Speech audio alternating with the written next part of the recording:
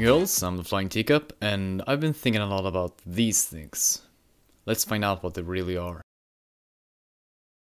So before we dig into what these batteries are, what's their function? When you put a battery into a Titan, two things happens. First off, the Titan regenerates some additional health and its core percentage is increased by 20%. Then it gives the Titan a protective invisible shield that can be drained by anti-Titan weapons, but also smaller firearms. When a battery is pulled out of a Titan, it will lose 1 bar of health or the entire shield, if it has one. Pretty straightforward, right? Well, maybe on the surface, but what happens if we dig a little deeper? If we want to know what these batteries are, then we must understand what happens on the hood of the Titans. We know that they are some sort of power source that helps the Titan function properly.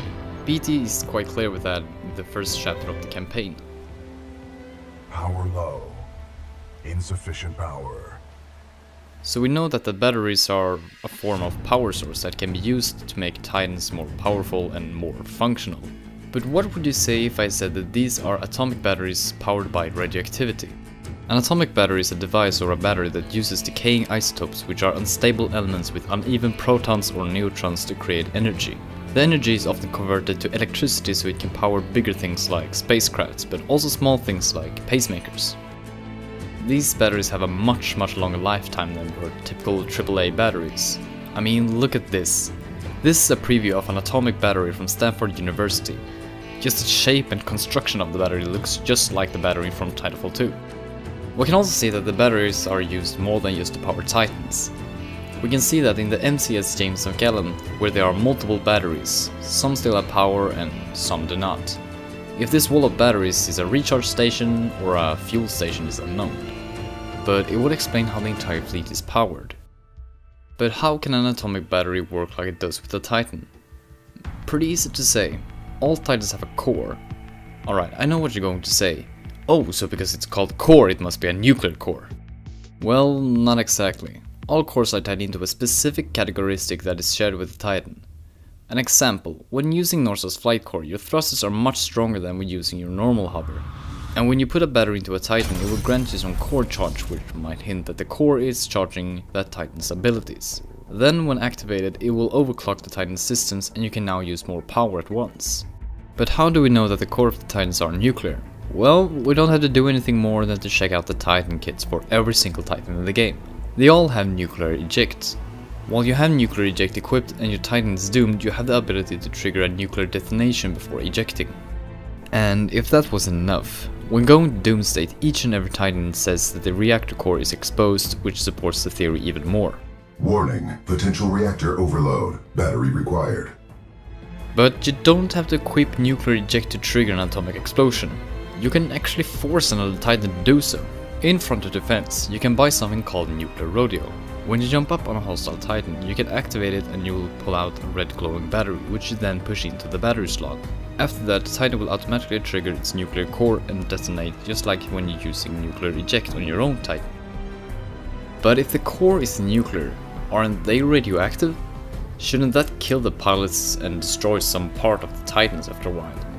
Actually no, atomic batteries are quite isolating and are somewhat safe, just like normal batteries. Even if the batteries are leaking radioactivity, the pilots are still safe. Their suits are somewhat radioactive resistant, as we can see in the chapter The Beacon, when Cooper fixes the power of the beacon itself by running into its power center. Even in Titanfall 1, Bish tells Magellan this in the Battle of Demeter. Except there's one problem. There isn't a Titan in the world that can protect you against that kind of radiation. But what about the Vanguard Titans? Why do they need 3 batteries while the other Titans only require 1? Good question. Vanguard Titans are more complex and have more features that may require more power. It has the ability to change loadout and use other Titans' abilities, which in itself sounds quite complex. I mean, it's an Atlas chassis that can use hover and flight core. If we look at Northstar and BT, you can easily see that BT looks more heavy than Northstar. Also, the Vanguards don't actually need 3 batteries to work. They can still work with 1 single battery. Yes, not as efficient as the other Titans. You can still sit inside them and use them somewhat alright, as we can see when Lastimosa saves Cooper from the Prowlers.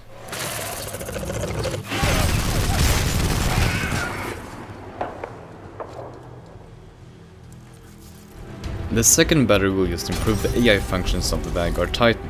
Listen closely to what BT tells you when you installed his second battery.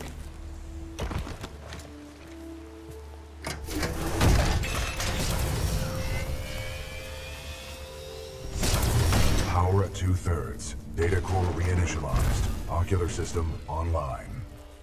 Adjusting focus. Are you alright?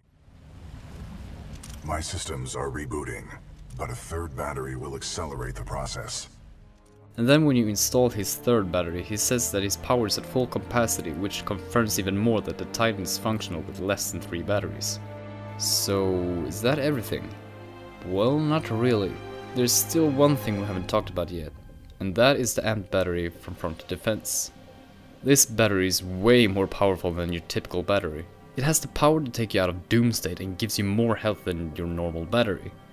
And finally, the most obvious detail, it glows yellow instead of green. This battery is a later addition to the Titan battery line, and it's just the next generation of batteries.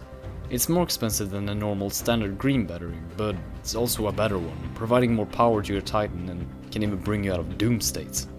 The reason I say that this is a later edition is that we know that the multiplayer takes place after the single player, and the fronted defense might take place even longer after the single player, and that a new battery has been created. The fact that the battery provides more health to your Titan is nothing new, that is to be expected. But taking it out of doom states, that is impressive to say the least. The only explanation I have for this is that the battery is so strong and full of energy that it has the power to stabilize an unstable nuclear core reactor, which is, well, probably one of the most powerful batteries ever made. So, what do you guys think? Do you have a theory regarding the batteries in Titanfall 2? Comment down in the comment section and tell me. If you have a theory yourself, then comment down as well. And with that said, thanks for watching and take care.